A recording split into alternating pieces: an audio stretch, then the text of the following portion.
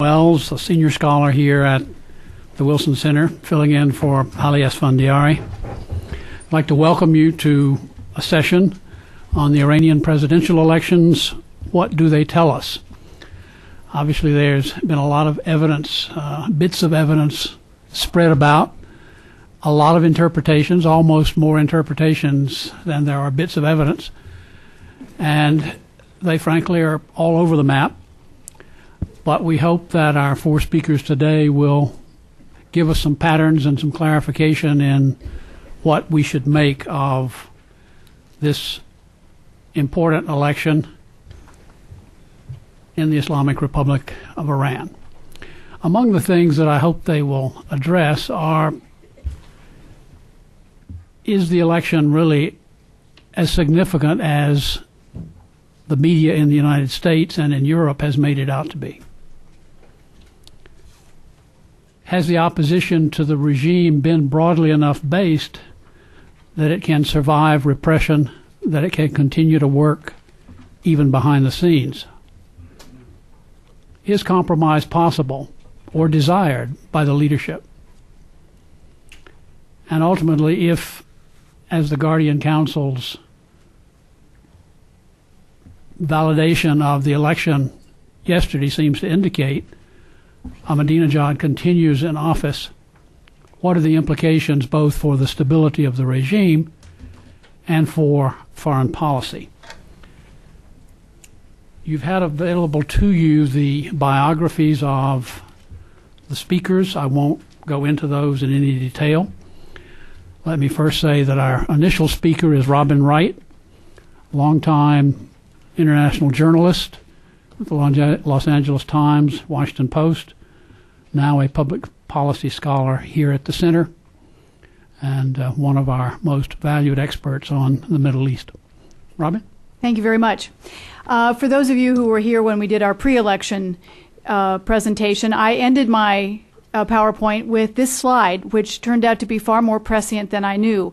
I didn't realize exactly how explosive this election potentially was going to be. So where are we? The first week was clearly a political showdown over a disputed election that declared Ahmadinejad the winner. The second week was about a physical confrontation as the protests continued and as the state began to clamp down. And most importantly, as the flashpoint shifted from the election to the powers of the supreme leader. Now we're into the third week, and we've begun what I call the sorting out process, both politically and on the streets. I have 10 bottom lines to offer and 3 guidelines in judging what will happen next. My first bottom line is that a regime that came to power through a brutal revolution in a country suspected of developing a nuclear weapons program faced its biggest challenge in 30 years from peaceful civil disobedience.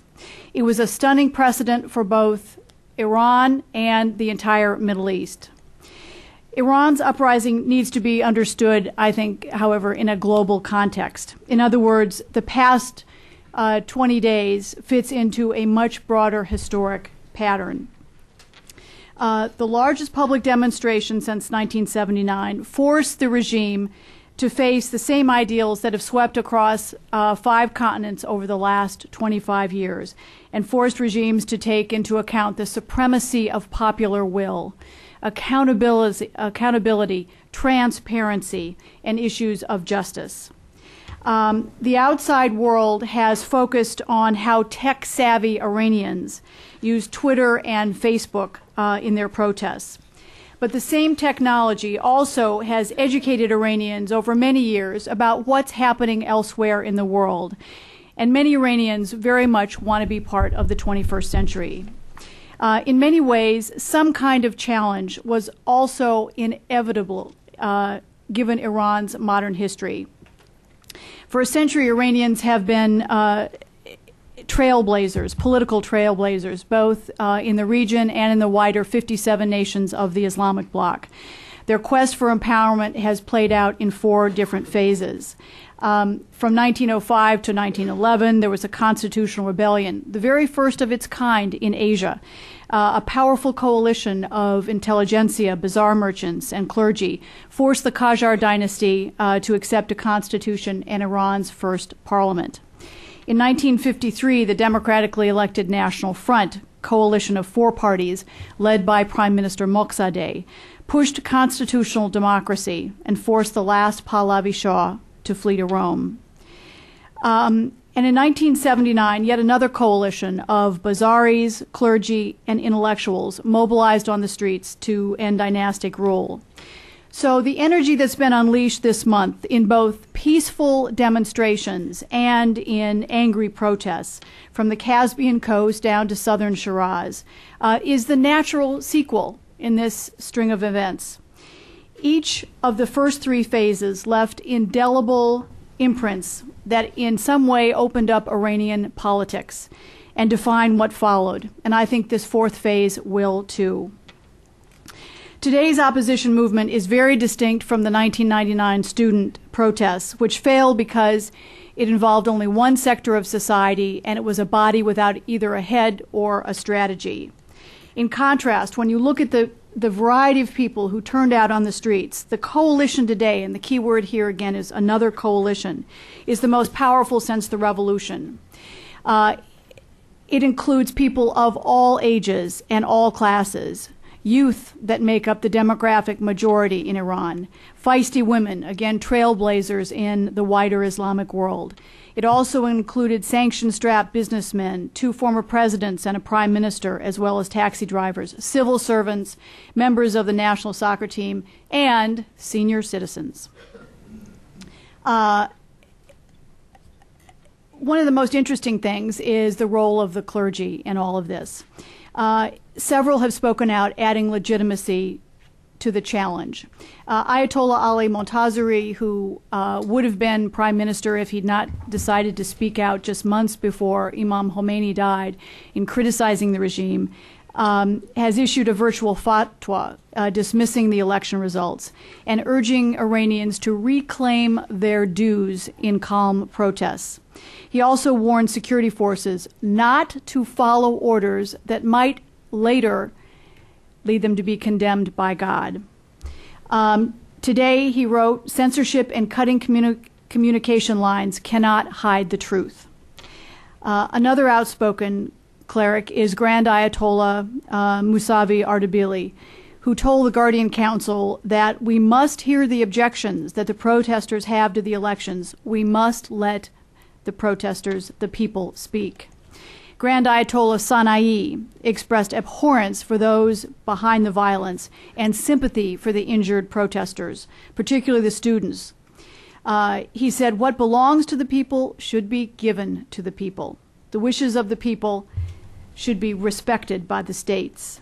Another Grand Ayatollah, Bayat Zanjani, said the protests were both lawful and Islamic. And he too warned the security forces that it is against Islam to attack unarmed people. Most senior clerics have in fact been noticeably silent in either endorsing Ahmadinejad before the election or embracing him afterwards. And most clerics in the holy city of Qom have never backed an Islamic republic. And I think that we're seeing many of those objections play out in this election.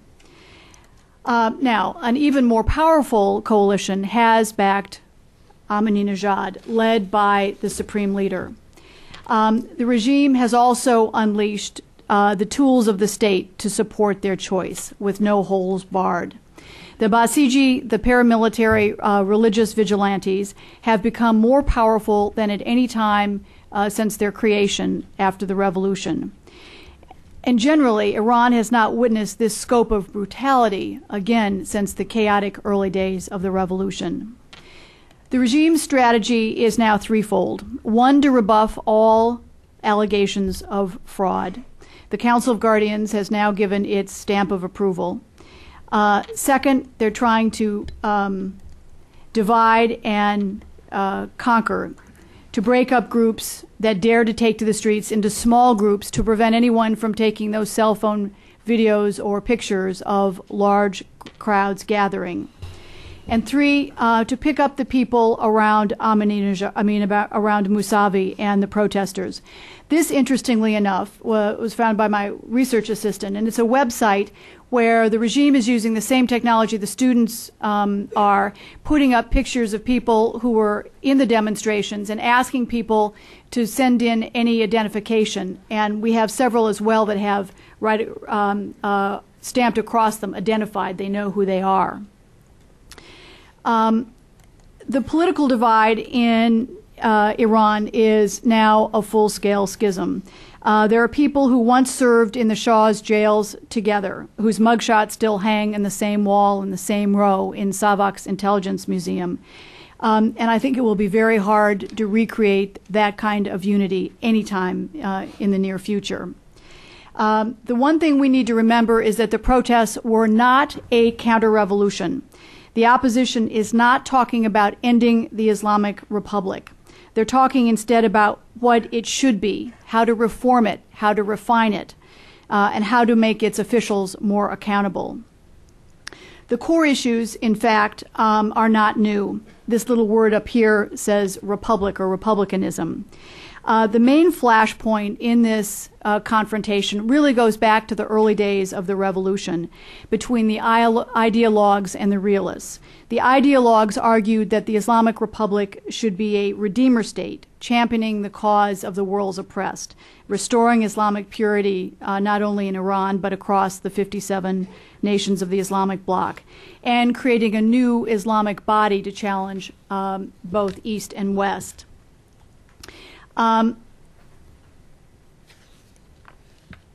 The realists argued that Iran should seek legitimacy by creating a capable Islamic state, by institutionalizing the revolution in a realistic, practical framework. They wanted a new political and social order, independent of the outside world, but also one that was capable of interacting with the outside world. So the bottom line issue today is really whether to give priority to the revolution or to the state, whether the Islamic Republic is first and foremost Islamic or a republic. That issue played out again in the campaign this year with Ahmadinejad championing the idea of the revolutionary cleric's original vision, and Mousavi campaigning for the need to create a viable and practical state. The same issues are central to the post-election turmoil. In the latest statement, Mousavi tellingly warned that the large amount of cheating and vote rigging has begun to kill the idea that Islam and republicanism are compatible. So I think we need to be clear that neither the opposition leadership nor the demonstrators are rejecting the role of Islam in the state. The rallying cry today is still Allahu Akbar, God is great. They simply envision a different role for Islam and the state. My final bottom line is, where does that leave us? Well, the regime has never been so vulnerable, and the idea of a supreme leader, an infallible political pope, now faces a real challenge of legitimacy, and there is no resolution in sight. So what's next? There are three factors that will determine the future: leadership, unity, and momentum. Leadership is where the opposition is the most vulnerable. The still unanswered question is whether Mousavi can lead this new opposition long term. The answer remains unclear. He was always an accidental leader, the product of public sentiment favoring reform. He was not the founder of it any more than former President Khatami was in 1997. In both elections, Iran's savvy voters latched onto a figure who promised some degree of political, economic, and social openings, and who had a prospect of winning. I think if Mousavi does not demonstrate more visible leadership soon, the opposition may begin to look elsewhere. There's probably a window of opportunity for him to act, and he has been increasingly less visible over the past week. The third issue is unity, and this is where the regime is most vulnerable. Many in the government have to be worried about the long-term cost of a crackdown. Parliament has yet to get more deeply involved, has begun to get more deeply involved, both in attempts at reconciliation and in outspoken criticism. I'm really sorry. I had this fantastic video of a little speech given by a member of Parliament, angry, getting so angry and worked up his turban keeps falling off, and he has to keep pushing it back on his head, and he blasts the regime and their tactics. And it's not something I've seen any place reported, and I think it's just in the last few days. And I think that it's very striking that this played out in Parliament. And this is also where the Speaker of Parliament, Mr. Larijani, himself a former presidential candidate, could emerge as an interesting player. So far, he has straddled both sides. He was seen here with Ahmadinejad, he's the man bowing forward, at the speech given by, Friday sermon given by the Supreme Leader. But he's also since then indicated some concern about what's playing out on the streets. The security services are another area to monitor. The Basij are the regime's most loyal instrument, but it'll be very interesting to see what plays out among the police. This is one of many pictures of how a protester is trying to help, and there's a sequence of pictures to this, so we know it's true, help this policeman who has been injured. We have lots of stories of policemen indicating to protesters that they don't want to hurt them, would they please leave so that they don't have to act. But I think there are even some questions about the Revolutionary Guards, not the commanders like these men who have long been part of the system, but the rank and file. In 1997, the regime did a poll among the Revolutionary Guards to find out how they voted, and they found that 84% voted for the reform candidate, Mr. Khatami. We have to remember that most of the Rev Guards are rank and file doing their national service, and many prefer to do the Revolutionary Guards because they get off at 2:30 and they can then get a second job. The third issue is momentum and how this opposition movement manages to sustain itself. This is my last point. And I think this is going to be the trickiest part because, as we've already seen, the momentum has begun to slow significantly. There are the morning cycles. This is a picture of Neda, Neda Sultan, who was the young woman who was a philosophy student who was shot on the streets, and whose death, this is her grave, marked the emergence of a kind of heroic figure to the revolution. But because the very tactics of mourning were used originally by the revolutionaries to propel the protests against the Shah, they have begun to clamp down on the types of engine that might create a momentum. They, for example, refused to allow public demonstrations, public mourning, as Shiites honor on the 3rd, 7th, and 40th day for Neda when she died. But my last bottom line is that I think the genie is out of the bottle. I think it's going to be impossible to put back. It can be repressed for now, for a long term, but I don't think there's any way that we can go back to what happened at the beginning of June. Thank you. Thank you very much, Robin. Two announcements that I neglected to make at the start. Since we are being webcast and broadcast live on C-SPAN, I'd like to ask people to turn off mobile devices, cell phones, pagers, and such, because it does interfere with transmission. And I'd like to let the people in our overflow space know that we will take questions from you. There will be some paper available for you to write questions, which will be conveyed to me, and we will work you into the discussion in our second hour. The next presentation is by Farideh Farhi, an adjunct faculty member in political science at the University of Hawaii at Manoa, and a former scholar here at the center, a frequent visitor to our sessions, and someone we always welcome back. Farideh. Thank you so much. Thank you for being here. Do I need to turn this off? That's good. And thank you, everybody, for being here. I'm going to pick up on where Robin left and sort of lay out what I think happened in Iran, and essentially make an argument that most of us who are sitting here really do not know where Iran is going, and that's for good reason, and it has to do with the fact that the Iranian leaders themselves probably don't know where they are going at this point. I'm going to make an argument that this is a very improvised game. It's a very improvised moment in Iranian history, and we are probably better off sitting down watching than trying to analyze situation on a minute-by-minute basis to try to see which direction to go. So let me begin by saying that the crisis that has engulfed Iran since its election is without a doubt the most significant event in 30-year history of the Islamic Republic, as far as I'm concerned.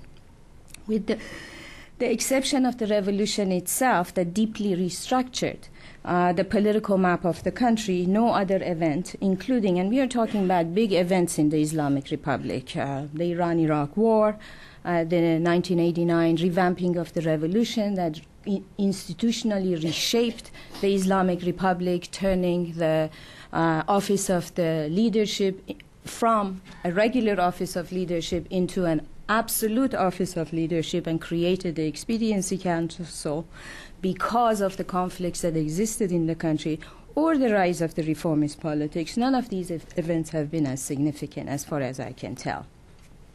And as far as I'm concerned, the significance of these events lie in the fact that throughout its life, the Islamic Republic has relied on two basic institutions to manage and moderate political competition, conflicts, and fundamental contradictions of the Islamic republics. And those institutions were elections and the office of the leader, Rahbari.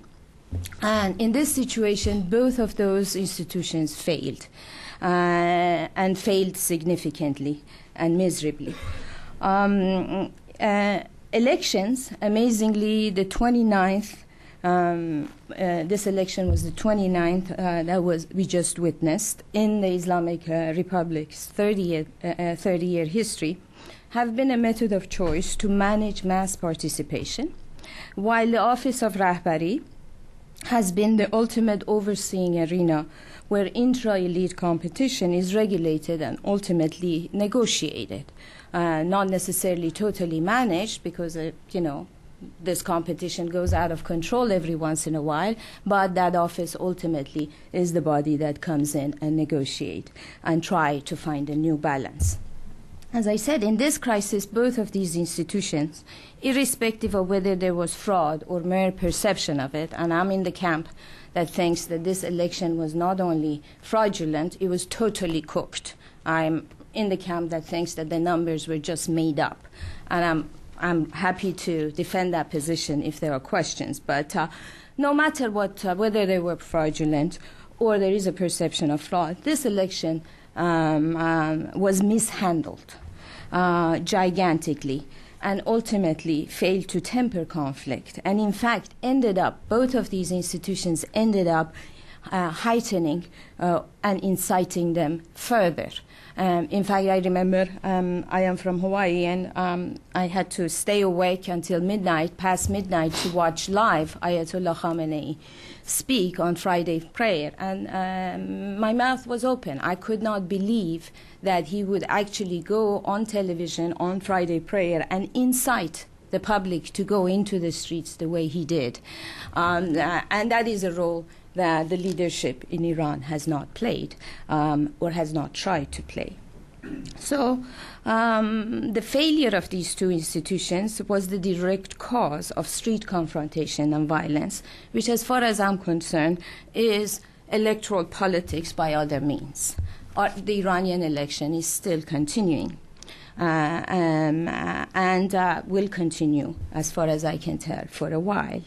In the process, as Robin pointed out, the damage that has been done to the legitimacy will either have to be repaired in serious ways, or these institutions will have to face serious consequences. and with results for the future structure of power in Iran. Either elections will become totally meaningless in Iran, for instance, or the way they are conducted have to be repaired in serious ways. In short, such cosmetic and in some ways amusing efforts, for example, today by the Guardian Council to open and read the ballots of 10% of poll boxes on national television, when no one knows where those boxes have been for the past 2 weeks, and are really silly exercises in trying to repair the damage to the legitimacy of the system. But the fact that they are doing so suggests that they fully understand that something serious has happened, and at least they have to put a show on. So while the events engulfing Iran must be seen as entailing uncertain and ultimately improvised outcome, no matter which direction events take us, there is one thing that is certain, and that is the fact that the election was seriously mishandled and mismanaged, and you could say that both sides in this very intense competition miscalculated and underestimated their opponents' power and capacities. So let me begin with the reformists and the Ahmadinejad and the so-called anti-Ahmadinejad front and their miscalculation. Obviously, their foremost miscalculation on the part of the expanded ranks of the Iranian elite, who ended up standing behind Mir Hossein Mousavi, was their belief that although a degree of electoral manipulation was the name of the game in Iran and a given in Iranian politics, massive manipulation was unlikely. Now, in that miscalculation, I also plead guilty. I really did not think that massive manipulation in Iranian politics was a likely thing. And in fact, I thought, and the reformists thought, that this massive manipulation would be a dangerous exercise. Hence, it would not be tried for its destabilizing effects.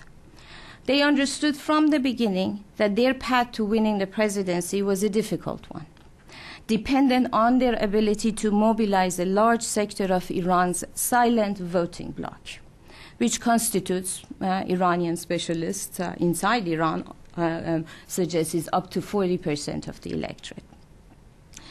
They entered the race highly skeptical of Mr. Mousavi's ability to expand the participation rate, but they did assume, wrongly as it turned out, that if he did indeed manage to mobilize that block of silent voters, he could overcome, the figures vary, 5 to 7 million vote deficit he had to contend with because of the conservative ability to marshal organized votes of supporters, stuff ballots, void ballots, the kind of things that they do regularly and have done in the past few elections in Iran.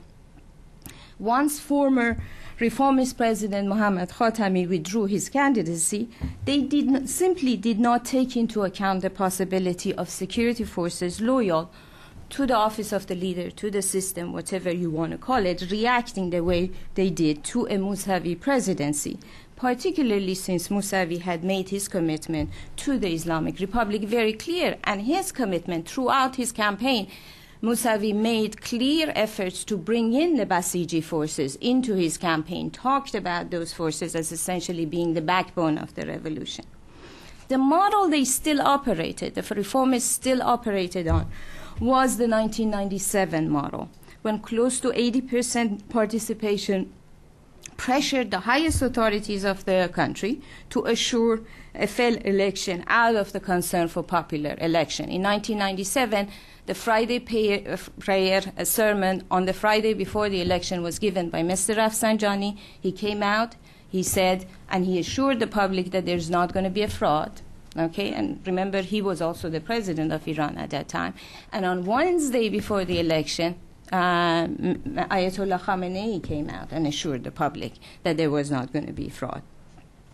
So the reformists, once they had mobilized the population, the reformist camp assumed that the same pressures will be at play. And the genuine shock expressed by Mousavi, along with the population, was the direct result of this miscalculation. Now, on the conservative side, the miscalculation occurred in the opposite direction. What they underestimated was first the ability of the reformist candidates, particularly the largely uncharismatic Mousavi at the time of the election, to energize what to them was considered to be very happily a relatively cynical electorate. The conservatives in Iran are very happy when about 60% of the electorate votes, because they can say more Iranians vote than United States. And then at the same time, because of the split, because of the support they have among a good chunk of the population, they can bring their base and with a little bit of fiddling and manipulation win all the elections with 60% participation rate. They knew that with a 60% participation rate and the narrative that they had built, that Mr. Ahmadinejad is popular in the countryside and the rural areas and is a man of the people, it would not be a difficult argument to sell that he really did get 60% of the vote because he has been passing around the oil money, he has been good to the poor, and so on, and in fact has bought the votes. That really didn't matter to them that people would think that way. What they really thought is important for everyone to agree that people actually went into the voting station and voting for the man. So that was one underestimation, that this rise in the participation rate. Secondly, they underestimated the impact of the debates had in energizing the population, in seeing the election as a contest between real alternatives. Having confidence in their man's aggressiveness and debating capabilities, they simply did not grasp the impact of Ahmadinejad's comfort with telling lies on national television, and furthermore, the impact of other candidates standing their grounds and engaging in a pushback. Thirdly, and this is the most contentious part of my argument, they did not feel the necessity to adjust their model of Ahmadinejad receiving 2/3 of the vote once the participation rate threatened to become 80%. So I'm making an argument that they were planning to cheat. Somewhere in the process, the ground under them shifted. And rather than adjusting to that shifting ground and making their scenario more viable by, for example, reducing, saying Mr. Ahmadinejad won by 52%, they still maintain their 2/3 scenario. While they must have known that the additional voters beyond 60% have historically voted for change and never entered the fray in order to vote for status quo, they simply chose to ignore this reality, probably because, and this was their fourth miscalculation, they underestimated the role of pre-election rallies, the role these rallies had in creating networks and links among people of different backgrounds that could be mobilized. These rallies inside Iran were extremely important, not only because you had people from all over every strata of the society. The reality was that for the first time they were meeting each other in the streets and telling each other, yeah, I'm a Mousavi supporter too. I wear chador, you don't, but we both support, So there was a bonding in the street that broke down that narrative that has been created in Iran, that it's only the North Tehranis that are opposed to the Islamic regime. This wasn't about that. This was an election, and people saw on the streets that they were on the same side, and they connected, and this was underestimated. At the end, like their reformist counterparts, the conservatives also assumed certain similarities to the events of late 1990s, when student demonstrations were prevented from, as Robin pointed out, from spreading across the population through the use of sporadic but very effective kind of violence, which I like to describe as goon violence. The indiscriminate use of plainclothes club wielders attacking a small group of a population, usually students in the dormitories. In this election, the first series of violence again occurred in the student dormitories before the massive demonstrations. They went immediately into the student dormitories, starting beating up the students in order to cause fear and send everybody home. That has been the method of control in the Islamic Republic for the past 20 years. Now, it was the failure of this system of crowd control to put a quick end to demonstrators that ultimately forced the hand of the leader, Ayatollah Khamenei, to enter the fray with full force, use the card that he had not been forced to use, and probably shouldn't have used until later, to effectively take the responsibility for the fraud and violence that began to take place. And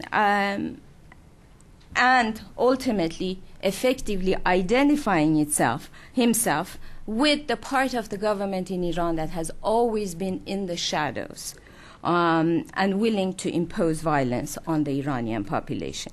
It's important to understand what Mr. Khamenei did in his Friday prayer speech. He not only threatened violence, he also made clear that the ideological fight about the future of country, in that ideological fight, he stands with Ahmadinejad and not the other icon of the Islamic Republic, Akbar Hashemi Rafsanjani.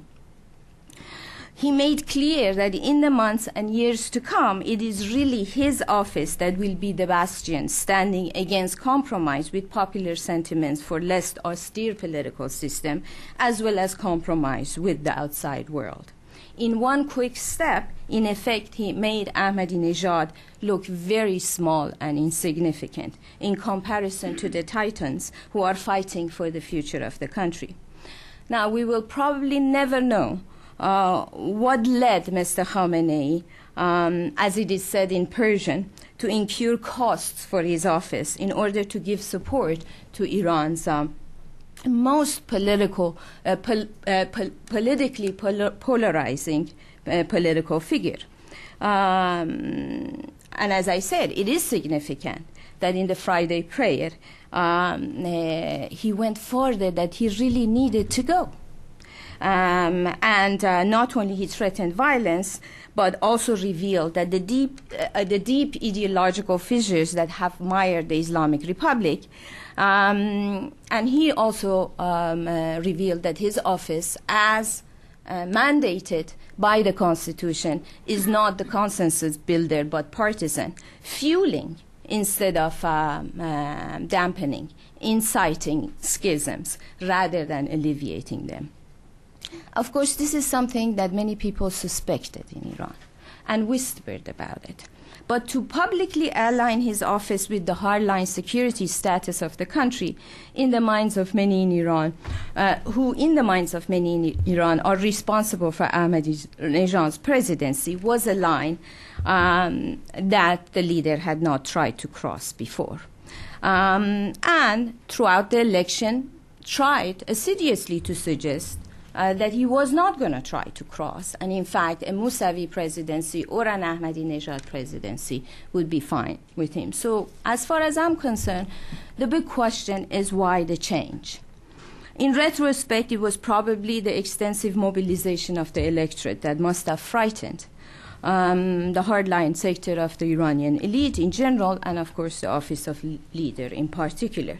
I use the language of fear intentionally here because the only explanation that I can think of in trying to understand Mr. Khamenei's costly move is a sense of extreme threat, which is made even more odd when one considers the fact that this sense of threat, as is reflected in the constant refrain about the British involvement in the Iran and the Velvet Revolution, this sense of threat occurred precisely at the moment when Iran was at its strongest in relation to upcoming negotiations with the United States. And Mr. Khamenei, by giving support to a popularly elected president, could have made his name lasting in Iran's history, not as the leader of Iran's anti-democratic forces, That's how his name will go down in history at this time, at least, but as the leader that was effective in his pushback of aggressive U.S. policies that were implemented during the Bush administration.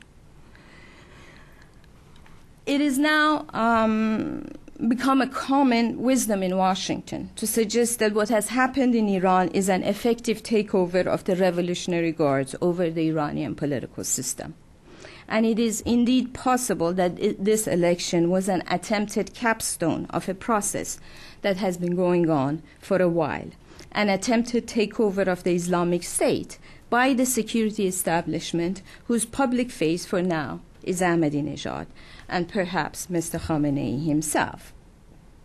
Aside from the fact that the history of punditry on Iran should warn us against any such kind of common wisdoms, the reality of Iranian politics seems at once a lot more complicated and yet more simple.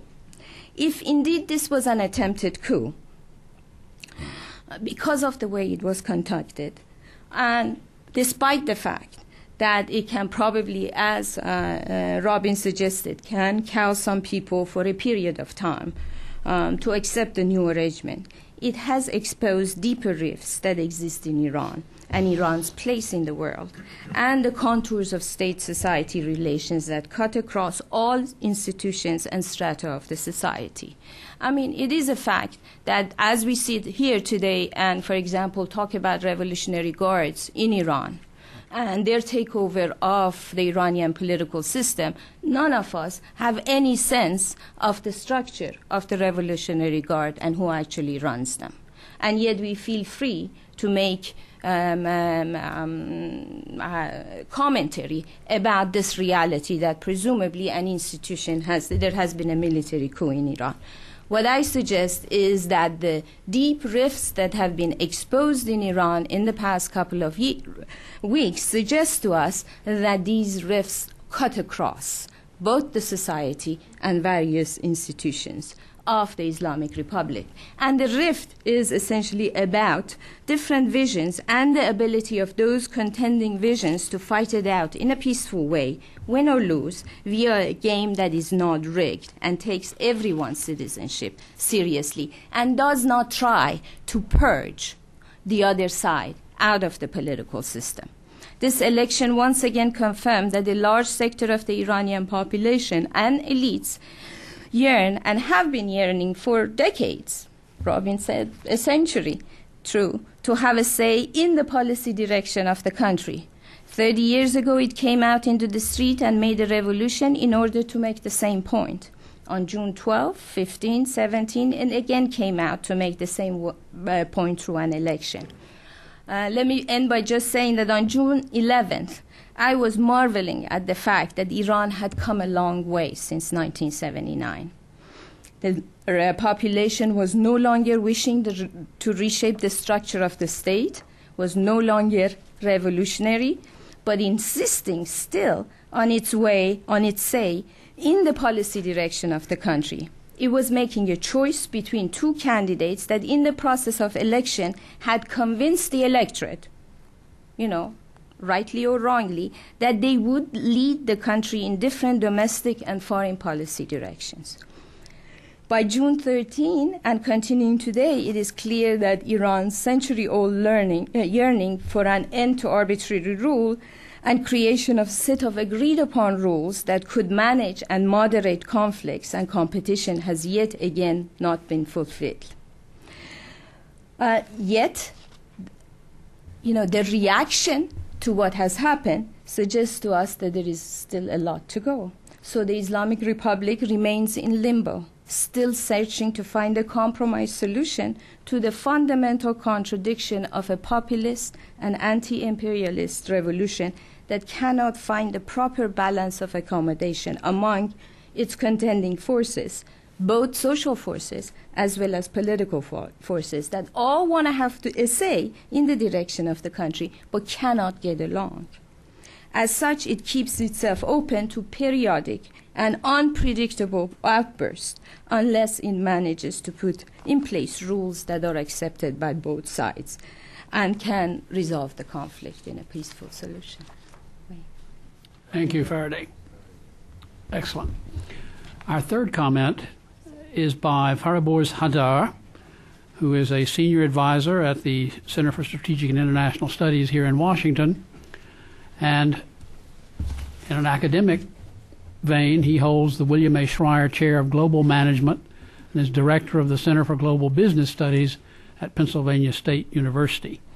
As his positions imply, he will focus on the economy in Iran. Okay, great. Thank you very much, Sam. Can you hear me in the back, everything? Yes? No? Yes. Great. What I'm going to look at this afternoon is really going to look at the economic condition in Iran and what really brought about the dissatisfaction, if it was in fact an economic dissatisfaction, which it partially was. And I'm going to look at the economy in two ways. I'm going to look at, in fact, Robin mentioned unity, vulnerability. I wrote that down. I thought that was very important because that has implications in the economic point of view. She also mentioned the role of Larijani. I'm going to tie that in there. I think he's going to play a role in that situation. And Farideh was kind enough to bring up the Revolutionary Guard, and I think definitely there's going to be some influence in that in the economic front. But what I'm going to try to do first is look at the general economy in total. And the first chart that I have up there really looks at Iranian oil exports. And I want you to notice two things, and we'll come back to that over again. Prior to the Islamic Revolution, we were running around 5-6 million barrels a day, of which close to 5 was exported. The economic crisis that followed, in 79, the dropped to 3.3. In 80, it dropped to about 1.3. They managed to bring it up to 4, but at this stage, it's running around 4.5 million barrels a day, but they're only able to export 2.5 because local consumption has risen very rapidly. The director of the NIOC International Division was interviewed yesterday in Dubai, and he said that he thought he was under the impression that the oil exports had not been hurt. I don't know what that means, but I suspect that we're still running somewhere around there. Now, so this is the consumption, this is the export, crude oil export. You can see it's sort of stabilized around 2. If you look at oil export over production, again, it's going down. The other thing that people talk about is the gas sector. Iran is the second largest gas producer, gas reserve holder in the world. Yes, yet it is actually a gas importer, a natural gas importer. Now, the line is very, very close, and depending on which statistic you look at, they cross each other. But in terms of dollar amounts, even though it may be self-sufficient in natural gas, it's exporting some gas to Turkey at a subsidized price while importing it from Turkmenistan at a higher price. So this is a drain on the economy from a foreign. The GDP growth rate has been quite erratic. You can see a drop right after the Islamic Revolution. And surprisingly, despite the fact that oil prices have been quite high in the past 2-3 years, the growth rate has been around 4, 5, 6%, and recently has actually dropped. This despite the fact that oil revenue has just gone through the roof. So the question then becomes, what's going on? And you have to look at the fundamentals of the Iranian economy. And we have a lot of experts in the room that are probably more expert than I am. But when we look at it, right now, we have an economy where the government is really around 30, 35%, maybe 38% of the economy. Add to that the role of the bunyads, or the foundations, which are again another 30%. So you have a private sector that is maybe 35%. Despite that, I think that that's even a distorted number, because the large projects that are supposedly given to the private sector end up being given to senior members of the Revolutionary Guard. Okay. In fact, 3 huge projects were just in the past year given out. One was a $1.3 billion project for gas to be shipped from southern Iran to the border, pipelines to be drawn from the southern gas fields of Iran to the border of Pakistan. The project is not finished, but the contract has been given out to, again, a leader of the Revolutionary Guard. an upgrade and expansion of the metro system in Tehran, which is about $2.3 billion, was also given to the same Revolutionary Guard person. And the Pars gas field upgrade, which is another $2.5 billion, was given to the same group. So if you follow the money, which is what we do at the business school, you basically say, look, you got 35% directly controlled by the government. And if you look what Ahmadinejad did after he became president, within the first year he changed 10,000 people in various levels of the organization. Now that's a huge number, okay? I mean, just think of it, Republicans go, Democrats come, you know, they don't remove 10,000 people, okay? So that's a substantial impact on the economy. Then the bonyads also share some of the money, and then the private sector is basically biased towards the Revolutionary Guards. And if you look at it from a sectoral point of view, the service sector is actually the largest, maybe around 45, 50. But if you look at the service sector, what do they consist of? They consist of a telecom, publicly owned, transportation, bunyad owned, railroads, publicly owned. I mean, you go through it. The economy is really a governmental slash bunyad slash Revolutionary Guard economy. When I was in graduate school, I read a book written by one of my mentors that basically looked at Iran in a dual economy, separating oil from the rest of the economy. I was always intrigued by that. And about 4 years ago at Penn State, we did a study of long-term trends and looked at democracy. And something interesting hit me, and that is that democracies came about because the central government taxed people, and people started getting upset and wanted to tell them how to run the show. And this is kind of an interesting historical thing. The French Revolution occurred when the king was taxing the French at 11%, West Africa at 10%, and the Chinese emperor at 9%, and many of the Maharajas around 11%. So it seems to be that 10% is about it. If you tax people more than 10%, off with the king's head. Now, if you're going to tax them more than that, then the people have to have a say in how you're going to do it. Yes, you can tax me more, but you're going to have to build hospitals, or you're going to give me security, or you're going to give me education, etc. That, by the way, just a side note, my wife is Lutheran, and I made a presentation to the Lutheran Brotherhood, and they started laughing when I said that. And I said, why are you laughing? And said, don't you know even God expects you to pay 10%. So even God has figured out that 10% is it. That's the going rate. So if you tax, but the difficulty with oil exporters, gold exporters, diamond exporters, etc., is that the money goes into the central government. And the central government then allocates the money. And then there becomes a big hassle. The voice of the people is important, but by golly, I want the money under my control. Now, the situation in Iran is really, this is gasoline imports. I may come back to that too. So not only are they gas self-sufficient, the gasoline, 40% of the gasoline is imported. But what has happened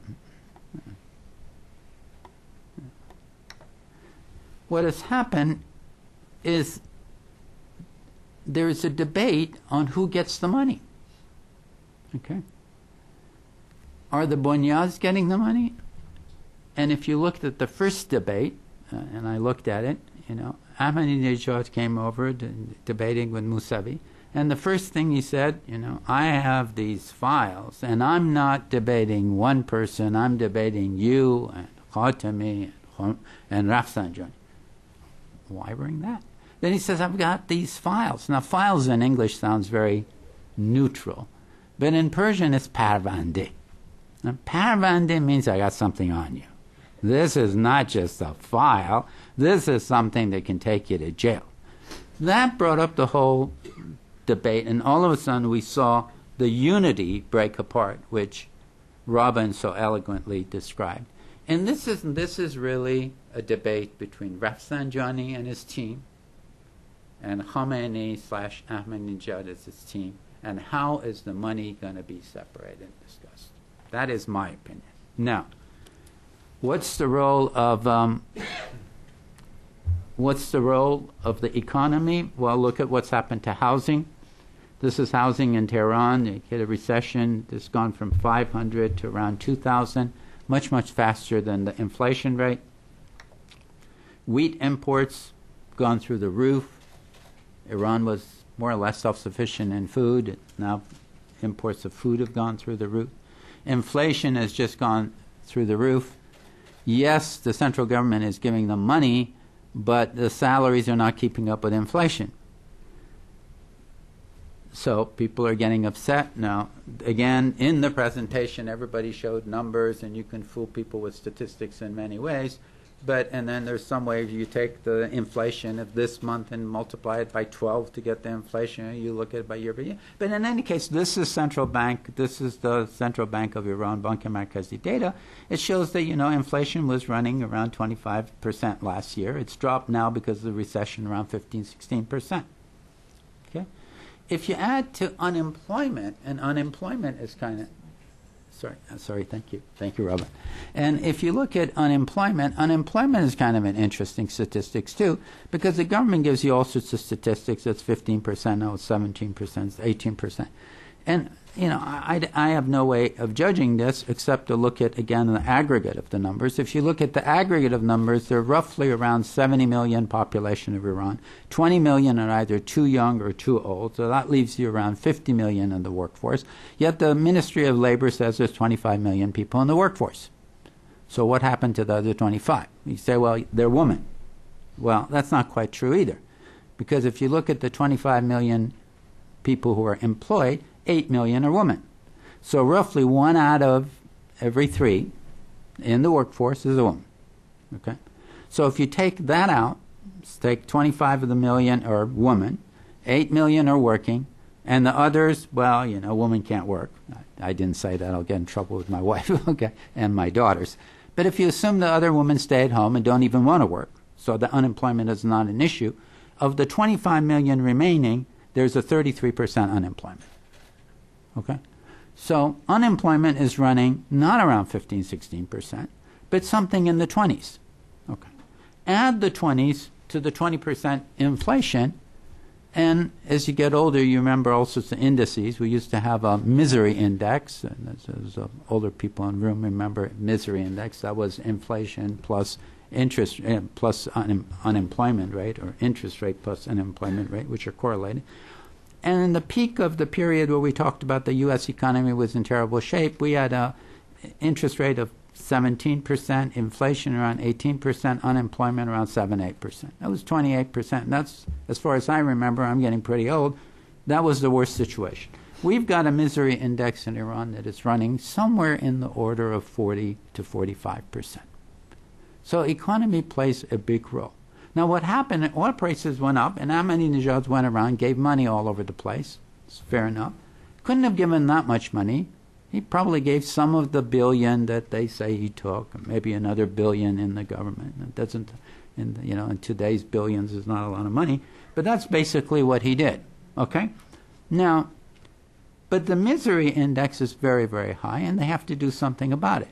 Now, the debate within the groups, the nice debates, or whether we take the money and distribute it among the public, Ahmadinejad's position, or do we take the money and invest in the sector, Rafsanjani's position. But in actual fact, it is none of the above. Here's the unemployment statistics, and you can see why unemployment is so high. There's really if you look at where the growth of the population is, women are not having that many kids in Iran anymore. They used to, okay? But you need to have about 2.05 to keep the population intact. It used to be around 2.7, 2.8, and so you saw the spurge. But right now, women are having less than 1. So the economic condition is actually having women have less kids. So what you see, in essence, is a drop in the age group between 5 and 9 particularly, okay? And this reflects on where the workforce is. Now, I compared Yemen, U.S., and Iran, and you can see that's where they got to find jobs for people. 30% unemployment is just unbelievable. Okay. By the way, in the 4th development plan, they are hoping that they will produce 700,000 jobs a year. That's in the plan. That's the optimistic situation. 700,000 jobs a year means that there's 300,000 people still per year won't get a job. They need roughly 1 million jobs a year to keep the situation intact. So, here's under 34, 15 to 34. You can see Iran is very high. And inflation, some people say, well, it's because oil prices went up and inflation was really, really high. Oil prices went up for Saudi Arabia, too. They had a lot more oil. Their inflation didn't do anything the way Iran. They're just spending money like crazy rather than investing. Okay. They're importing everything. The stock market has done miserably.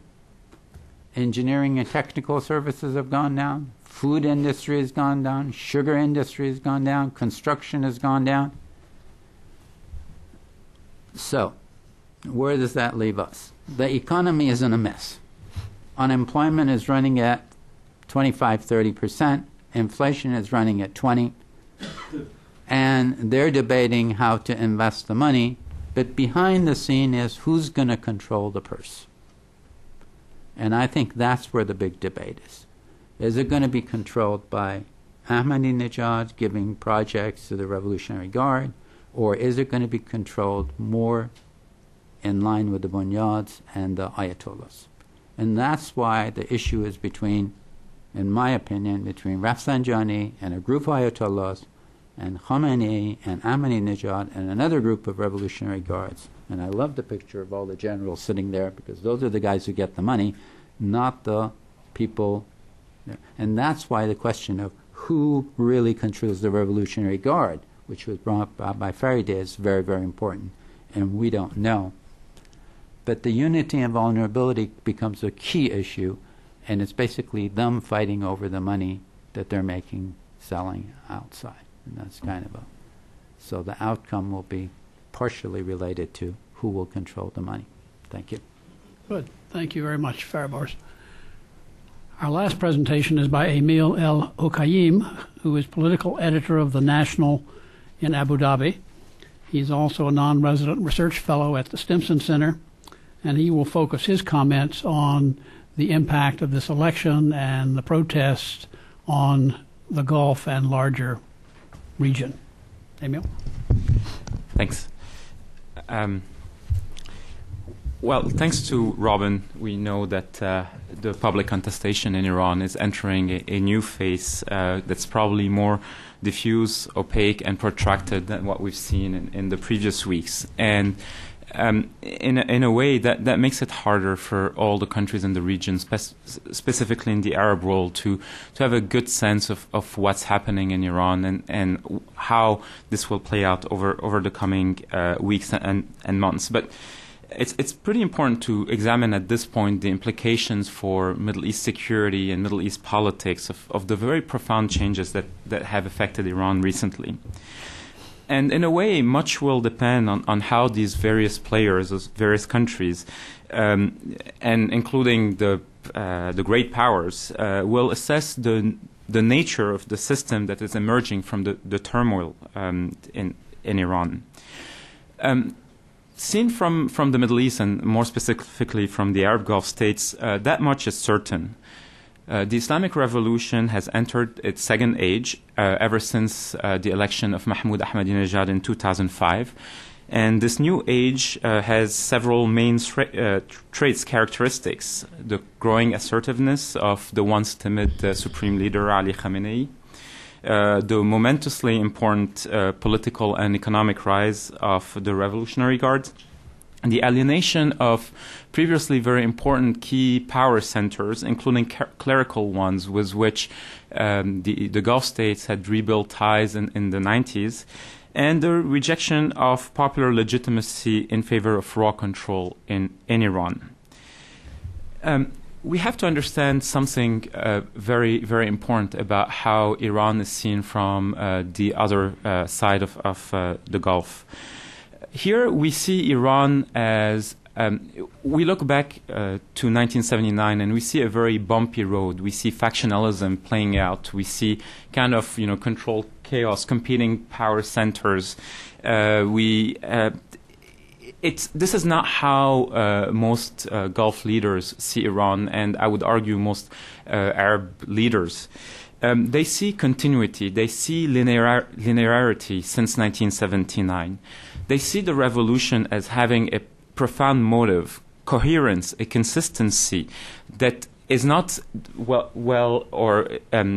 that is not well understood in the West. A kind of naivete here that we have about the system. We want to see the nuances where they see a purpose-driven system that is fundamentally expansionist, hegemonic. And this is, and so what is the assessment today about this new Iran? I mean, not much has changed in the formal structure of power, but the reality of power is probably very different. So the assessment right now is that we can no longer talk about Iran as an Islamic republic. It is a consolidating Islamic military dictatorship within our power base. And many in the Arab world will argue that this was always the case, and that recent events in the past 2-3 weeks have just raised the veil on the democratic pretense that the Islamic Republic has cultivated deceptively for the past 30 years. So in that sense, the re-election of Mahmoud Ahmadinejad was good news in the sense that it does away with the illusion of a moderate Iran that is searching its way. It's actually, you see the true face of Iran, and the true face that many gullible, naive Westerners pinned their hopes on. Actually, many Arab colonists and many of my colleagues argue that Ahmadinejad simply won the election fair and square, that this is the fundamental reality of Iranian politics, and that we need to make our peace with that. This is a judgment I would personally dispute. But we have to understand the logic of that. It's a little bit twisted, but it's certainly understandable.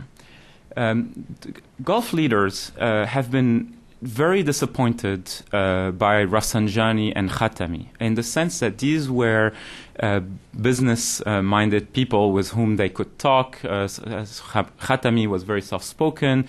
There were good personal relations between some of the leaders. I mean, I'm not going to overstate that, but you have to realize that in the 80s, the Gulf state had supported Iraq in the Iraq-Iran war, and were very concerned about Iran's agenda in the Gulf, Bahrain and Saudi Arabia and other places.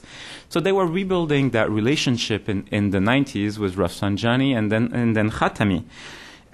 But then they realized something in 2002, that Iran had pushed ahead with its nuclear program, and that the good face of Iran, Khatami, for example, was hiding a more determined security policy, still very aggressive, that Iran was really after a nuclear option at the time that they were, trying to rebuild confidence between the two shores of the Gulf. And this still has an impact about how the Gulf looks at Iran today. Another reason why I think many in the Arab world are happy that Ahmadinejad, or in a way relieved that Ahmadinejad won, is that a Mousavi presidency would have had an impact on probably, at least in their view, a positive impact on the U.S.-Iran relationship. And this is a prospect that unnerves a number of Arab states that are somehow convinced that Iran's interest and even that Washington's interest and even Washington's heart are closer to Tehran than Arab capitals. This is, in a way, and you can argue an irrational fear, but when you look at the history and the close relationship between the U.S. and Iran during the Shah times, not completely misplaced. So, as I said earlier, little has changed in the formal structure of power in Iran, but those on the rise right now belong to the most radical and uncompromising faction. I mean, power right now is, at least seen from the Arab world, is firmly in the hands of a Praetorian Guard with a very dominant say in security and foreign policy, a driving policy on the nuclear program, Iran, Iraq, Lebanon, Palestine, other places, a Praetorian Guard that upholds fundamentalist and values, but also has a very nationalistic outlook, a combination that concerns the Arab states, and also a Praetorian Guard that has little knowledge of and few connections to the outside world beyond Syria, Hezbollah operatives, and the likes of Hugo Chavez. And so there's very little good news and even fewer interlocutors for the Arab states in Tehran in Tehran right now. They're all speculating at this point about Iran's coming behavior, and I think it will largely depend on the Iranian leadership reading of the protest. After all, the only real threat Khamenei really worried about was, a Western-backed color revolution, and guess what? It happened. That threat materialized.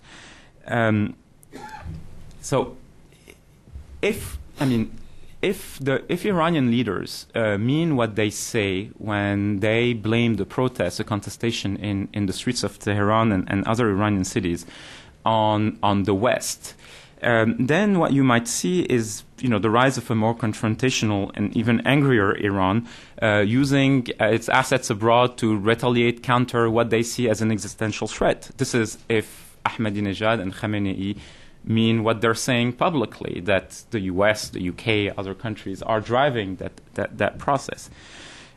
If they have the courage to acknowledge that the popular movement was the result of a profound domestic discontent, then Iran may become more inward-looking and, in a way, freeze its operation investments abroad. I'm just outlining two extreme scenarios. I think it's going to be somewhere in the middle, but this is a little bit how they're thinking about it. But so no one is really confident about the next phase. But seen from the Arab world, at least it has the merit of clarity. You know what you're dealing with. Up until now, there was a lot of fuzziness, and all our debates here about which faction can you deal with in Iran, and are there people who are more willing to reach a compromise on the nuclear file, and so. Were really unnerving many Gulf and Arab leaders. In a way, they think this is no longer the case. There is another element here, which is, right now you could argue that the U.S. is in a better tactical position than it was before the elections. A weak and contested Ahmadinejad, an inward-looking Iran, the defeat of Hezbollah in the Lebanese elections earlier this month. There is a sense, I've read in some papers here that, Washington feels a little bit better, but that doesn't change the fundamental question on the nuclear front. Centrifuges are still spinning. They would have spun if Mousavi was in power. It doesn't make a lot of sense. This time is not on the U.S. side, so this is at most is a respite. So from the Gulf states, what they see is that this U.S. overture to Iran is going to be certainly complicated by recent events. The Obama administration has tried not to be too confrontational, and I think has been pretty successful at that.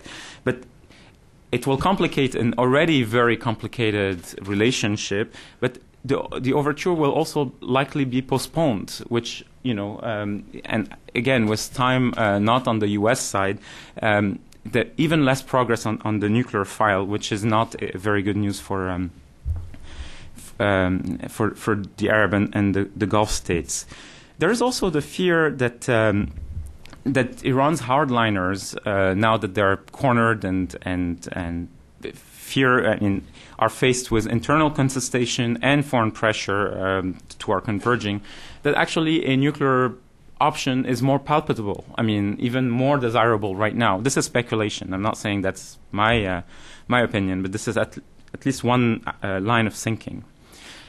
But there is another very important dimension here. The Arab states are finding some relief in that crisis, in the sense that Iran's image has been substantially eroded, has suffered a lot from what the Arab world has seen on television. I mean, the Arab world has a very, I would say, simplistic and romanticized version of Iran. They're either evil or they're the model to follow. Right now, what Arabs have seen on their TV screens is that not all Iranians are actually happy with the choices of their government. They're not all on board with a very confrontational foreign policy, that actually they resent the country's ideological isolation that comes at an enormous cost for them. I mean, I've seen some slogans that basically were saying no to Gaza, no to Lebanon, we're here for Iran. I mean, things like that. I don't know how widespread that was, but at least from the point of view of Arab leaderships, it's actually good to have Iran's image tarnished. They suffered from Ahmadinejad taking the lead on confrontation with Israel, and it made them. They appeared weak and essentially lackeys of the West for not going on board. And now contestation comes from within Iran, and that's important. There's also another element here, which is that Iran's allies in the region, although they won't see an immediate difference in their interaction with Tehran, must have been a little bit confused by what they saw in the streets of Iran. I mean, Hezbollah, for instance, upholds Iran as a model. I mean, talks about Vilayat al-Faqih and other things. Imagine, the impact of the images of the repression in the streets of Tehran have had an effect in Beirut. I mean, don't forget, in 2005, the Lebanese had their own version of this popular uprising. No blood, no massive repression, but still, they're wondering what kind of state do we want? I mean, is that a viable model for us? Another country to watch very closely is Syria, which is trying to rebuild ties with the West. I mean, if well played, this can be a moment of opportunity for Syria. But I think that there's not much texture to the Iran-Syria relationship. It's not that the two societies are in love and exchange. There's not a lot of cultural exchanges and so on. There's some religious pilgrimage, but it's not a profound relationship. So the Syrian regime will continue to deal with the same people in Tehran. But I mean, what is their assessment of the solidity of the regime in Tehran? The picture is certainly very complex. As I said earlier, the only merit of these troubles and Khamenei's decision to basically throw his weight behind Ahmadinejad is, at least for the Arab states, is to clarify the situation. We're no longer dealing with a political elite that debates option and so on. No, Iran today is controlled by the most radical, the most confrontational faction. I mean, you can dispute that judgment. I mean, and Iranian politics are very fluid, and I certainly appreciate your observation earlier that punditry on Iran has always, disappointed in a way. But there is a need to understand that it's the Arab world doesn't, even when there's the perception of the Iranian threat is very very acute. What they worry as much about the West. The Western relationship with Iran as they do about Iran's influence in the region. And right now, they feel, at least in the short term, they will feel in a better position. Thank you. Thank you very much, Emil.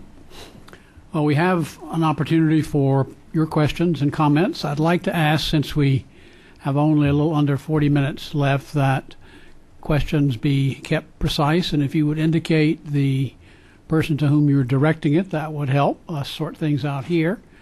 Also, would you please wait for the microphone to arrive, since this is being webcast and televised, and please give us your name and affiliation. Who would like to start? Gentleman here.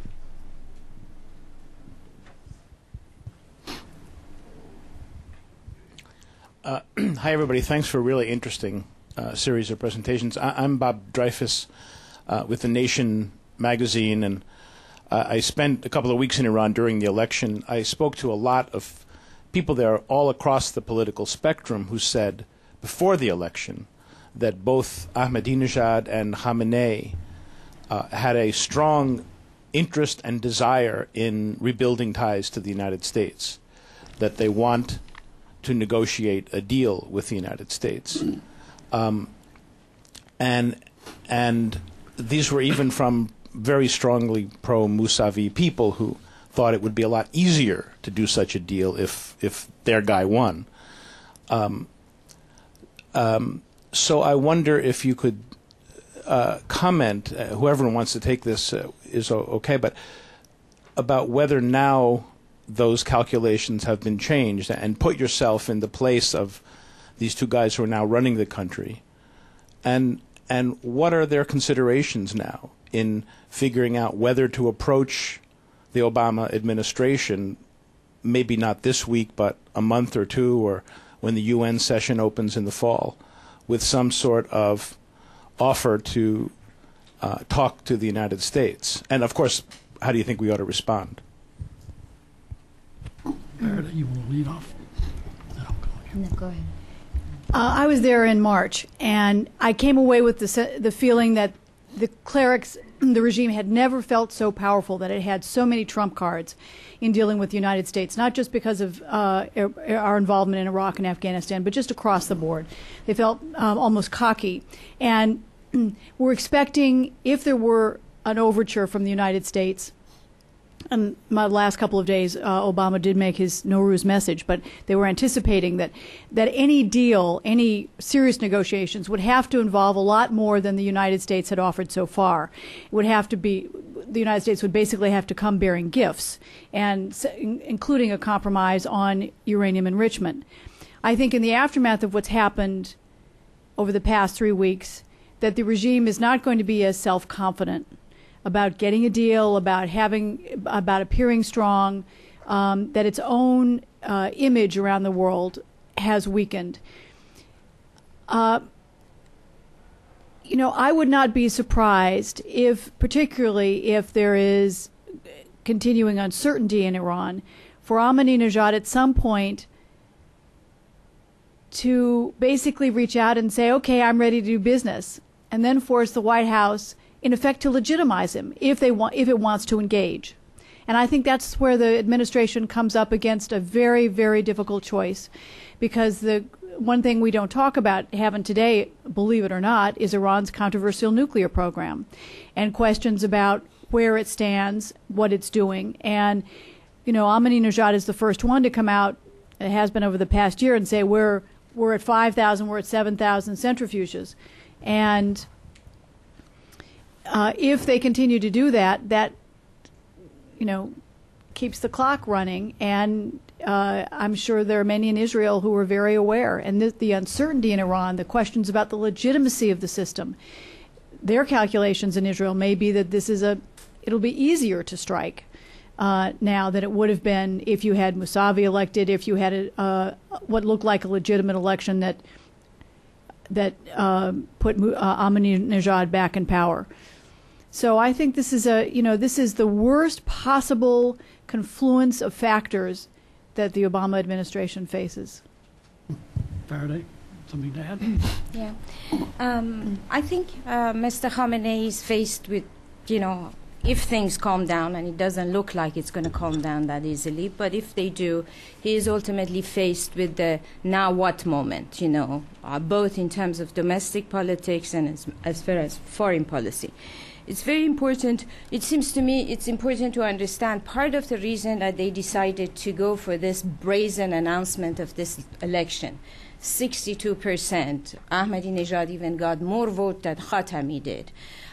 It was this idea that this internal fissures that exist in Iran are not working to Iran's side. So we have to clarify the internal situation so we can push for the kind of policies we want to push for in terms of foreign policy as well as domestic policy. And let us forget that right before this election occurred at the end of last Iranian year, the Majlis defeated Ahmadinejad on his major economic policy initiatives, which was to effectively withdraw subsidies and in terms of goods and give people cash subsidies. So those issues are still on the table because the Iranian economy has to face major issues.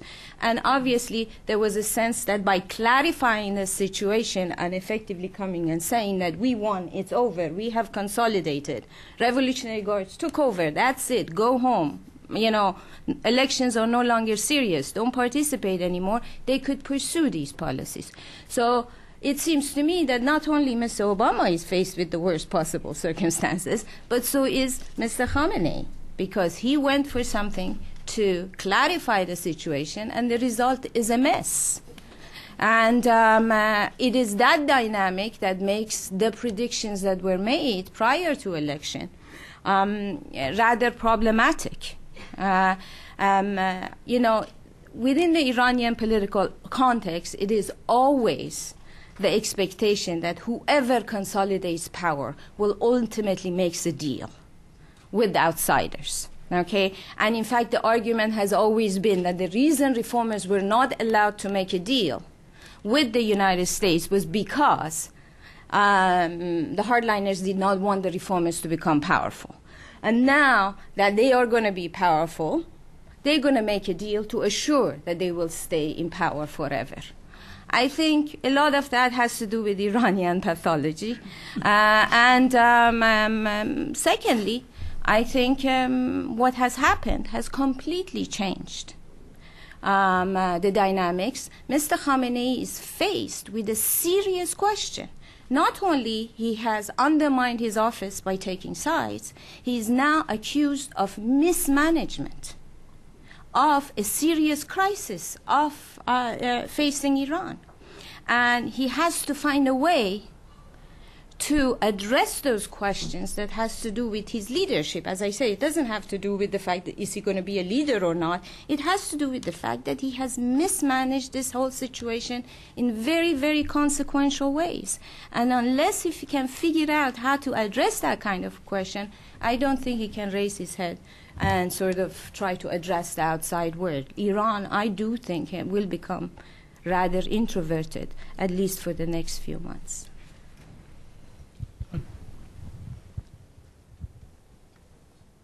Yes, gentleman right in the back here. Got him. Al Beagle, independent contractor, intelligence community, and looking into we do see some statistics to back up what was just said. What do you give to the fact that out of a parliament of 290 personnel for command performance, 105 members showed up for Ahmadinejad's poll party. Mm-hmm. That's one aspect of domestic indicator. I'd like to try to get some answers. But the Obama administration has given, from what all indicators are, till October for the Iranians to come up with some hard means by which we can come to some conclusion, at least a direction on the nuclear, October.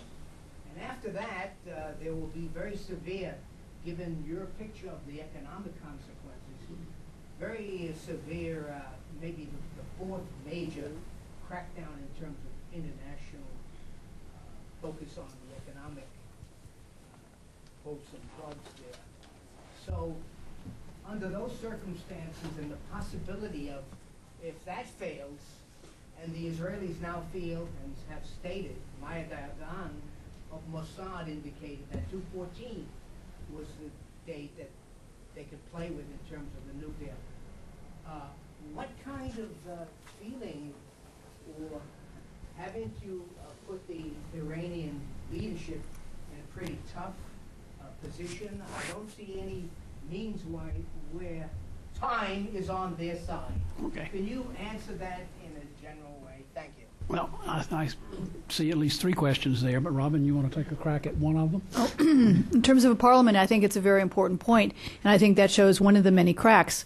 That basically about a third of the members of parliament showed up for Ahmadinejad's victory party. I think that's very telling. In terms of the deadline, I would caution you to watch putting a deadline on it when its process hasn't even started yet. I think President Obama has talked about a year that he wants to see something happen, which would mean until January. But again, this is a very fluid situation. I think in some ways it is a day-by-day thing, that you can't look forward too much right now. We're only 2.5 weeks after the election, and I think there's going to have to be a lot of settling down before that process even begins. Barry Bors, would you comment a bit on the prospect that sanctions could have any further effect? I mean, do we have many more quivers or arrows in the quiver that we could use on the sanctions front?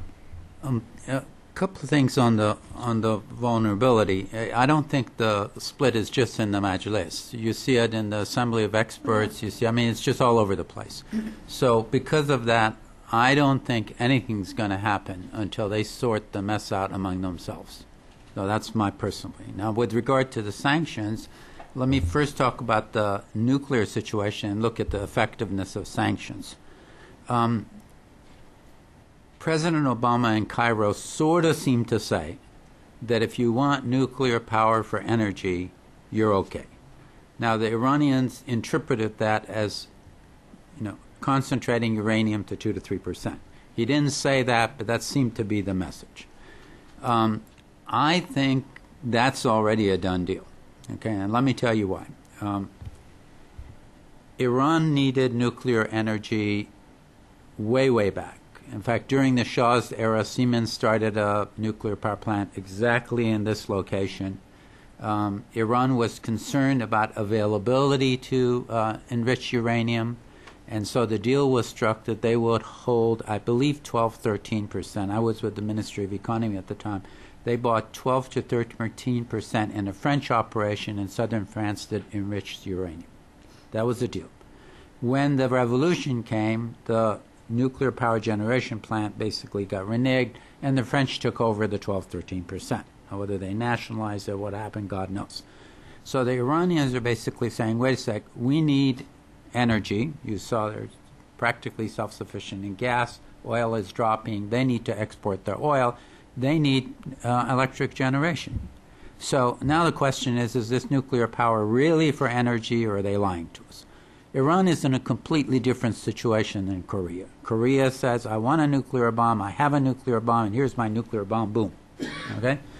The Iranians have said, we don't want a nuclear bomb. We don't have a nuclear bomb operation. We don't have facilities to go in that direction. Furthermore, it's against our religion. There's the Ayatollah Khomeini says. Now, they may be lying, but that opens up a situation for us to go in there and basically look at it, supervise it, etc. Mousavi said, and again, it seems that that's what he said, I'm willing to see a uranium enrichment operation in Iran in a joint venture among many multinational companies. So presumably that means Areva, the Russians, the Japanese, etc. I think that's about the best we can do, because they want to have at least 10 nuclear power plants. They want to invest about $1 to $2 billion per power plant. They're going to be highly dependent on nuclear energy in the form of electricity, and they're not going to rely on somebody from outside giving them enriched uranium. So I think that's done, and it doesn't really matter who comes to power. Now, the issue of sanctions. I think the sanctions hurt the Iranian public. I think there's no question about that. But I don't think it has any effect on the Iranian regime. Okay? I honestly believe it has backfired. We discussed the possibility of putting sanctions on importation of gasoline. They used that as an excuse to ration it and put coupons on, and people want. If we put sanctions on gasoline, the administration in Iran is going to love it. You're going to jack up the price. You see, it's the American fault. With regard to sanctions and other sectors, we keep on looking at this and say, well, it's hurting them. Yes, it's hurting them. I wonder if they had increased their oil production to 7-8 million barrels a day, would we have had to pay $147 for a gallon of oil, for a barrel of oil? I mean, I don't know. That's a good question. But if you look at it, our sanctions have resulted in Europe becoming dependent on Russian gas. I thought they were our allies. Okay. It's made Turkey pay for gas. If you have a Nabucco pipeline, Turkey charging 15% will be self-sufficient in natural gas consumption. They would be happy. Pakistan and India gas pipeline is just a talk. It doesn't really happen. These are all because of sanctions. So our sanctions are not only hurting the Iranian people, they're putting our European allies at risk, they're hurting the Turks, and they're damaging Pakistan and India. I don't think the sanctions have been effective, but that's a minority position. So, Well, it happens to be one that I think has some very strong evidence behind it, but thank you. Can I say something? I don't think anything that has happened in Iran has changed the limited options that the Obama administration had prior to what has happened. Even before these things happened, there were all sorts of discussions about military strikes essentially being non-viable option, that sanctions effectively harm the Iranian population and strengthen the hardliners. And I don't think anything that has happened in Iran in the past few weeks has changed that dynamics. The only thing that has changed, it seems to me, is that because election was at the center of the controversy, it is now possible, despite Mr. Khamenei's making this as a systemic problem, to make an argument that there is a crack, not between reformers and conservatives, but there is a crack between the system and the government that is considered by many people in Iran to be illegitimate. Okay? So, and it is within the context of that crack that I think outside governments might start thinking about policies that actually directly harm individual members of that government. Okay, whoever is identified in terms of their ambassadors, in terms of the people they send outside. So people, for example, have talked about the possibility of political sanctions against individual members of this government. That is an opening. I'm not, things are working out so fast that I think it's time for Obama administration to sit down and assess the situation.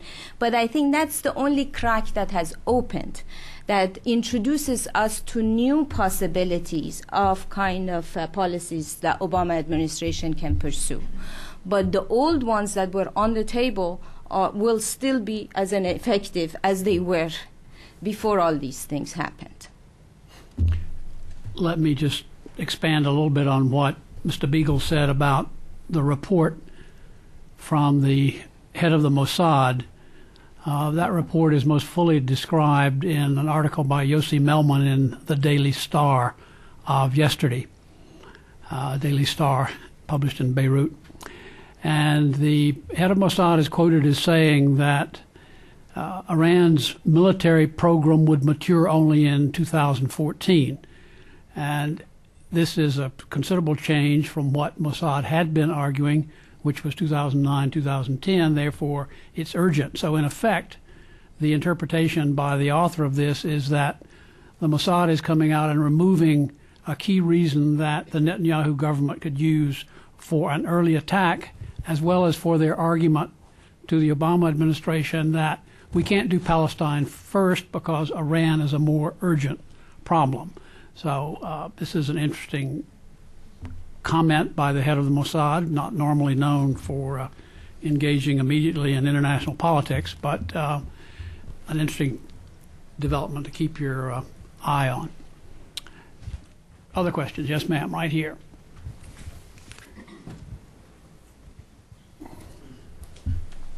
Thank you. I have a question. This is Goli Kashani. I'm an independent editor for Women Inc. Robin or Dr. Farhi, maybe you could answer this. How much validity do you give to the rumors of the involvement of Grand Ayatollah Sistani, who is systematically against theocratic state? Either one of you. Good. Go ahead, Faride.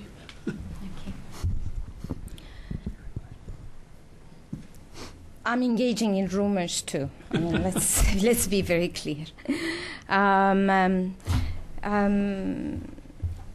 You know, Ayatollah Sistani has many offices in Qom. I mean, Ayatollah Sistani madrasas or whatever, I mean, huzas are all over Qom. And he's obviously a very influential leader, not only in Iraq, but also in Iran. His grandson or granddaughter is now married to Mr. Shahristani's son or daughter, I don't know which one. So the Ayatollah Khomeini's grandchildren and Ayatollah Sistani's grandchildren have now very close family relations. And Ayatollah Sistani, like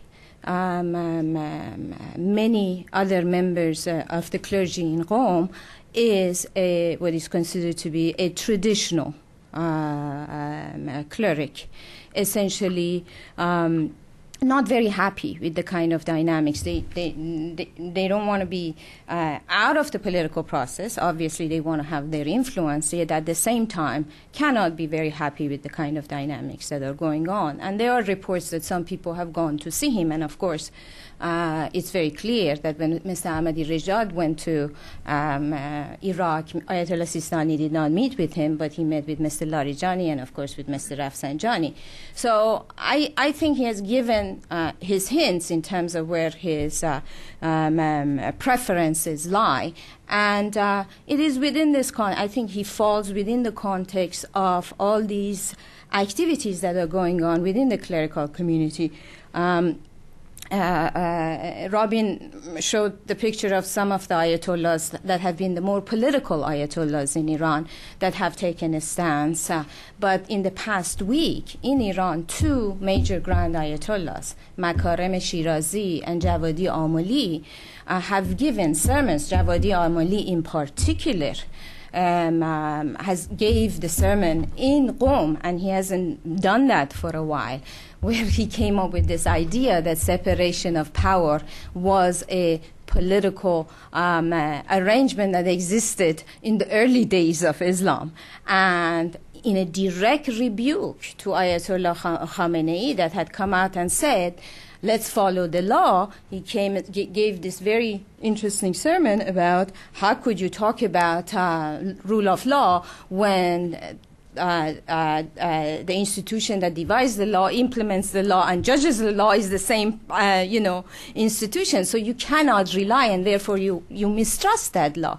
So it is for the first time that these very non-political, very hesitant clerics are making their points that this is not going to continue, is not working out very well. And I assume that Ayatollah Sistani, that has always tried to stay away from Iranian politics, also falls into that category of people that is not very happy with what is going on in Iran right now. Yes, in the back. Thanks a lot. Anshuman Apte, Voice of America India Service. I just have two quick questions. First of all, if President Ahmadinejad, by pressure or whatever means, if he agrees to talk with the United States as far as the nuclear issue is concerned, then do you think the administration will still vehemently support the democratic forces in Iran? What will be the administration's position if the key issue on which the U.S. administration banks on, which is the nuclear issue, if there is a leniency on Ahmadinejad's part to negotiate or to talk about it, what happens to the democratic forces, the movement? Secondly, the troop pull-out from Iraq, do you think it has got any implications on the Middle East or in Iran or over Middle East in general? Thank you.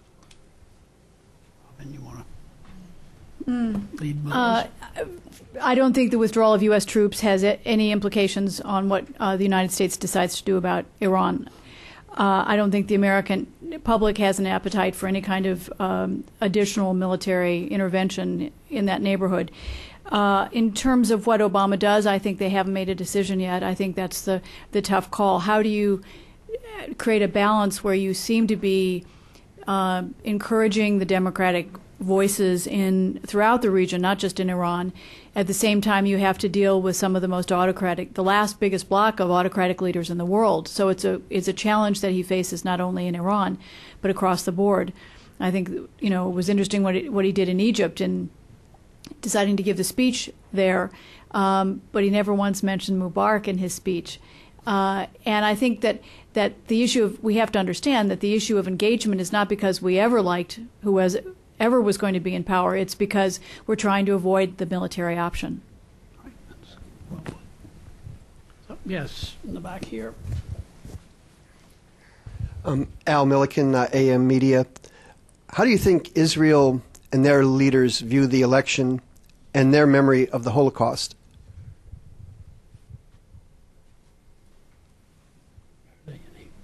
I don't know about the second part of your question, but in terms of, as the pointed out, I would assume the Israelis look at the Iranian situation and essentially see a weakened state, and therefore they are happy about that dynamic. And they also see the possibility of rapprochement between the United States, serious rapprochement beyond the technical discussion about the nuclear program, more remote. And I think, again, that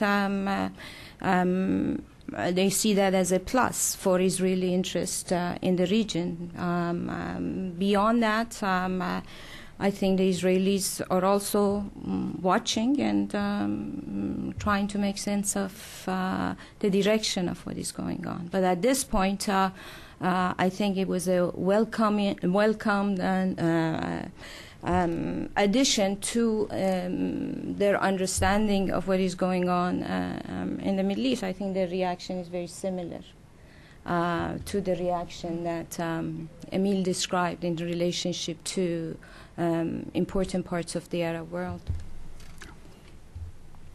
Emil, let me ask a question to you of if you posit in Arab eyes a general reduced legitimacy of the government in Iran, what would be your estimate of the impact on the leadership of Hezbollah and Hamas? Are they somewhat put off by this? Does it make no difference at all as long as supplies and money keep coming?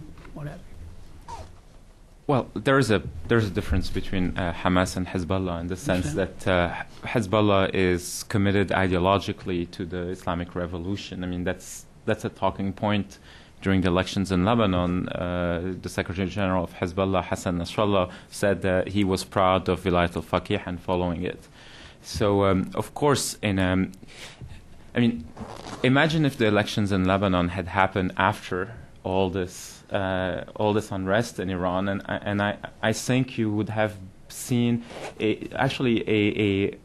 a weakening of Hezbollah's allies. I mean, in terms of communications, that's a victory for those opposed to Iran in the region. Not that they had anything to do with it, but in a way, what was so embarrassing to them was this notion that the Islamic Republic and Ahmadinejad had more legitimacy, had more popular legitimacy than Arab governments themselves. And right now, Ahmadinejad himself is on shaky ground, so they like that. The other thing is, Hezbollah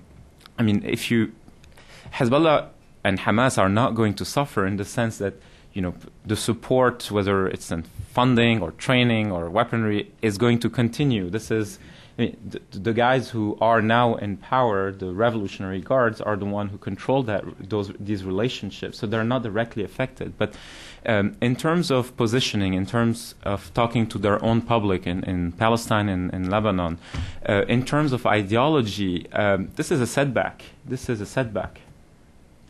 But I think that's...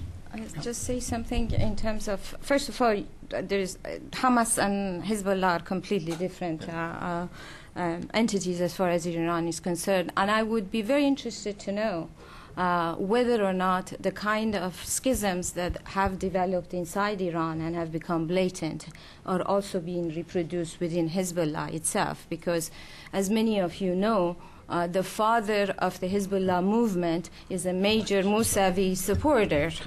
The former Interior Minister Mohtashami Pur is Mr. Mousavi's main advisor.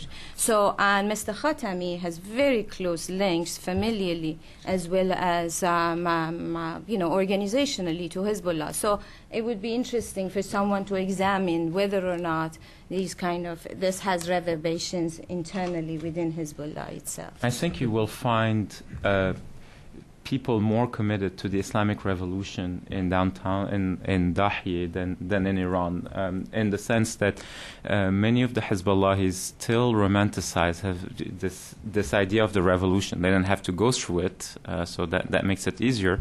But I think that you have a core. Now, how large that core is, I don't think it. I think it's 20-30% of Hezbollah. It's not the overwhelming majority. But there's another element, and you were mentioning all the Ayatollahs who were taking a principled stand against Ahmadinejad, Khamenei, and so on. I mean, add to your list Fadlallah. I mean, this is a major marja in Lebanon, someone who has had very tense relations with Khamenei over the years, doesn't accept the light of Faqih, doesn't want someone to supersede him on domestic Lebanese Shia affairs, religious thing.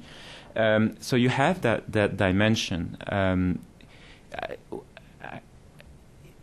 The thing is, it won't have any tangible, direct political impact because events in Lebanon are driven right now by other factors. But we're entering just a new process, a new phase right now.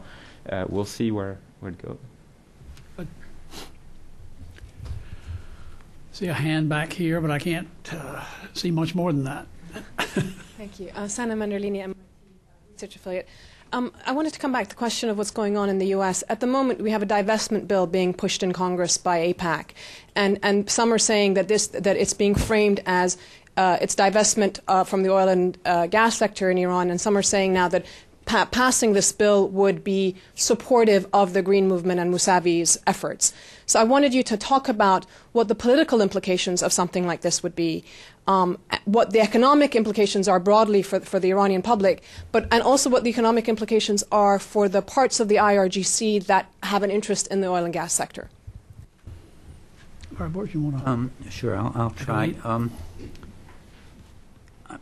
I honestly believe that we've already put enough constraints on the oil and gas, and any additional one would just reinforce what the Chinese are doing and what the Russians are doing. The Russians, I don't think we have to worry too much about the Russians because they put up a good talk, but really they don't want to do it, so they'll pretend they want to do it. But the Chinese and the Indians are very interested in it, and I think that as time goes by, if we really isolate them completely, they'll completely shift to the east, and we'll wake up one day and we don't have any leverage and we don't have any capability. So that's what. But if I may go back to the Israel question, I really think the Israelis are just sitting there and watching, just like we all are. Okay, we don't know what's going to happen. Okay, I mean, we can speculate, but you can have an optimistic scenario, my optimistic scenario, that the assembly of experts will get together and Laurie Joni will play a big role, and they'll sort of get together and they'll maybe have not one supreme leader, but a council of leaders. They'll reduce the power of the Guardian Council. The Majlis will be more powerful, and maybe Ahmadinejad will stay or maybe will not, but we will shift gradually towards a real Jumhuriya Islamiyya. We translate it as Islamic Republic, but in Farsi it's Republic Islamic. We'll transfer and gradually go in that direction. If that happens, I think that will be a very, very good move. And it'll be and I think the Israelis will be happy with it, because we will put controls in place to make sure that the nuclear generation is really nuclear generation. And the question really becomes, why are we supporting Hezbollah and why are we supporting Hamas? In the election, Israel was really not an issue in Iran. I mean, Israel is an issue here. Israel is not an issue in Iran, I don't think. Okay. The pessimistic side, however, is that the Revolutionary Guards are in much more powerful position than we think. That in fact Khomeini supported Ahmadinejad because he was afraid of the Revolutionary Guards. If that's the case, we're moving towards a dictatorship, and that's what Freda was insinuating. And we're moving into not a military dictatorship, but a dictatorship of thugs.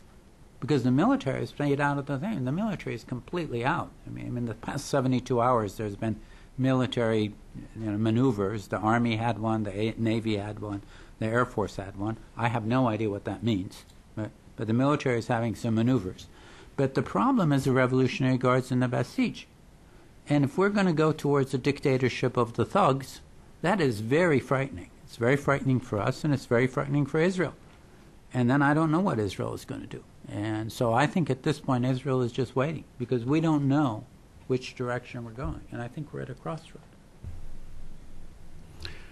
Well, we're both at a crossroads and out of time. Let me just underline the fact that I think one of the themes of the presentations is how much we don't know. And being in that situation, policymakers are best advised to collect as much information as they can and not take any action right away. So let's hope that's followed. Please join me in thanking our speakers, and thank you for all attending.